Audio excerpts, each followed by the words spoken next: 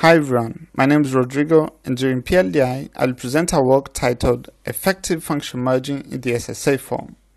In this work, we have focused on code compression, and function merging is a key optimization for reducing code size. Our new approach addresses a major limitation from our previous work. Because our previous optimization was unable to handle file nodes properly, it had to first perform register demotion to replace them by memory operations, hoping that this would be reversed later. This was causing longer compilation time and, more importantly, limiting code size reduction. Our new contribution solves this issue. If you're interested, please watch the full video where we explain it in more detail and show some impressive numbers.